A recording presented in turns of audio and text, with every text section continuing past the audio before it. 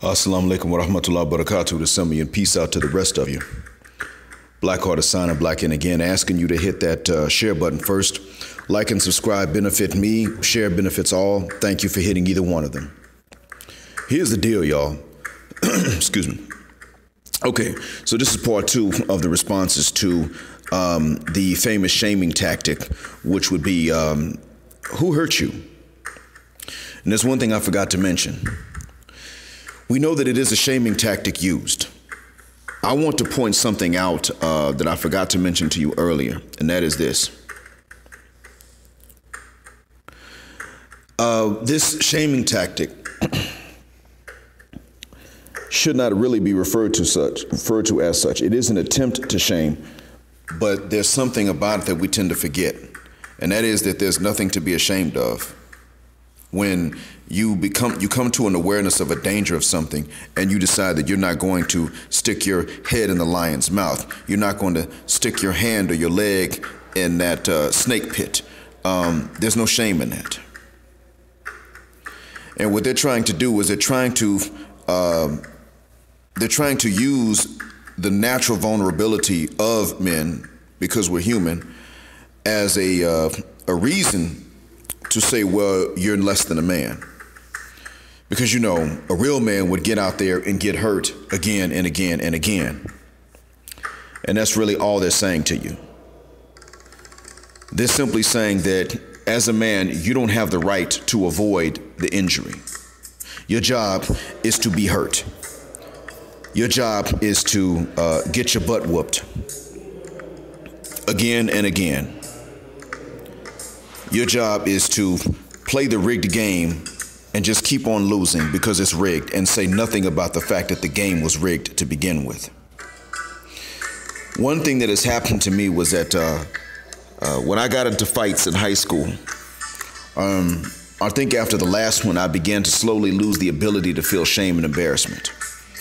It wasn't an overnight thing, but I had a fairly big fight at age 18. That was my last one. And it did have to do with shade and complexion. I was told after the fact. I fought the guy because he treated me differently than he treated other people, and I knew it. I had proof. But I was told later on, well, he treated you differently because you're just not dark enough to scare anybody. But one of the things that happened was that over time I began to lose the ability to feel any sort of shame or embarrassment. By the time I was 18 when I had the fight. By the time I was 20, I could not feel shame. So I would not do things that would socially harm me in front of other people, but it had more to do with practical and self-defense reasons than anything else. But what this also did was that it allowed me to speak freely, in a sense, and to be able to choose more objectively whether or not I should say something or keep quiet. Losing the ability to feel shame and embarrassment allowed me to say many things that before I would not have been able to say, or would not have even thought about saying, but rather would have thought about simply avoiding anybody else bringing up. So if my pants fell down right now in front of people, I would be angry that my pants failed me. I would probably burn the belt in the pants, but I wouldn't be able to feel embarrassment, especially for something that I didn't have control over. So even though I can feel fear still, and I can feel to a certain extent guilt, even that's hindered, I simply cannot feel shame and embarrassment. If I had control over something, I'm capable of feeling guilt if I did wrong. I'm capable of feeling sympathy for people. But shame and embarrassment, no. No, because if I'm not guilty, then there's nothing to feel. You're not guilty because anybody decided to stand you up on a date. You're not guilty because anybody lied to you about what it was that they wanted in the opposite gender. If you're a woman and men did this to you and you did not provoke it, you're not guilty for it. If you're a man and women did this to you and you did not provoke it, you're not guilty for it. What's funny about it, though, is that at the end of the day, nobody wants to sit up and say that men are not guilty because the woman decided to not show up for the date. Nobody wants to sit up and say that men are not guilty because they don't know what women want, because no woman actually sat down and told them the effing truth. that other women were hiding. No one is sitting up and saying that if a woman did hurt you, or if a bunch of women hurt you and you don't know what the reason was because no one told you, you're not guilty for it. So when they come along and they say, well, you're avoiding X, Y, and Z, who hurt you? If anyone did hurt you, whether it was no one that did it, whether it was 10 women that did it. Understand this, whatever reaction you choose to give them, you must keep in mind that they're attempting to use it as a shaming tactic, and you don't have a reason to be ashamed if you are not guilty. My cousin, my female cousin, got married. Turns out this dude was abusive. I felt guilty because as her wali, I'd given approval for the marriage. I didn't know how this dude was. I didn't know anything about it until she decided to leave this cat, and then she told me. Other than that, I would have had no clue. Now,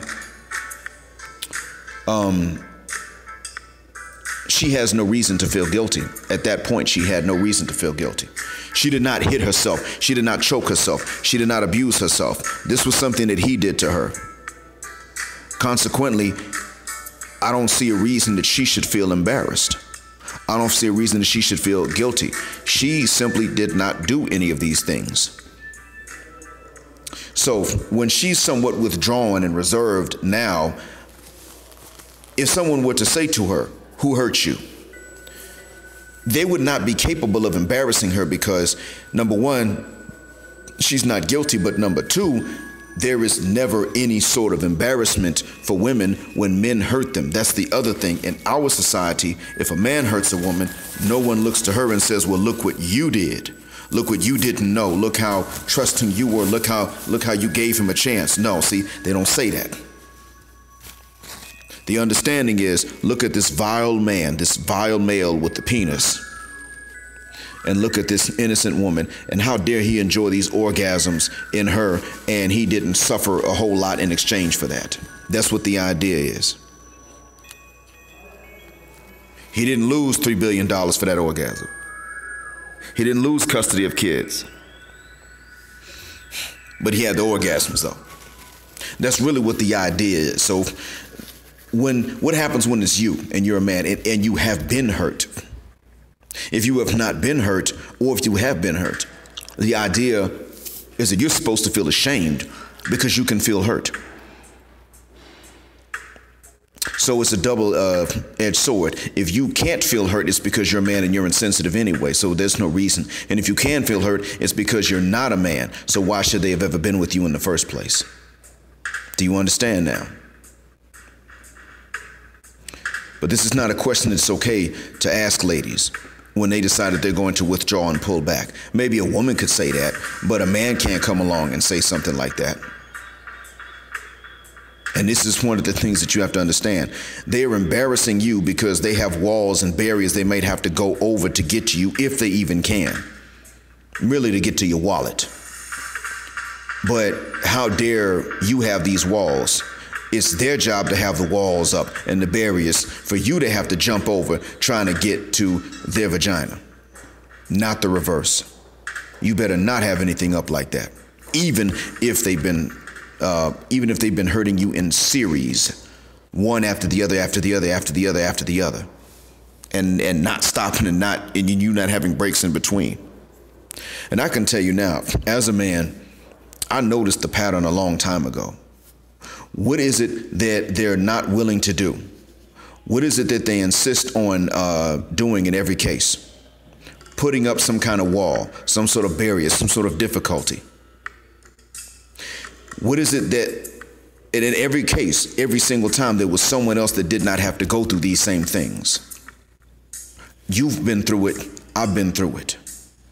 Some of you were the guys for whom they were doing everything, for whom there was no wall and barrier for you to surpass, because you were the ones who were allowed to have your own walls and barriers, and they would just try to get over them. Some of you have this experience, but you saw what they were doing with other guys that were chasing behind them. You were the guy they were with when her phone rang, and she didn't want to answer, and she would reluctantly answer and say, I can't talk right now. Why are you tripping? Why are you so insecure? No, I'm not cheating. Some of you were that guy, so you know how it is. There is nothing to be ashamed of. and all they want is for you to be ashamed when you had no control over their decisions in the first place. That's it. Whatever your reaction is, make this the basis and the bottom line understanding for it. I hope that what I've said is a benefit. Hopefully it won't be true anymore one day, but I doubt it. So, Black Heart sign and black out. Assalamu alaikum. And just to tick off the feminist, black male power.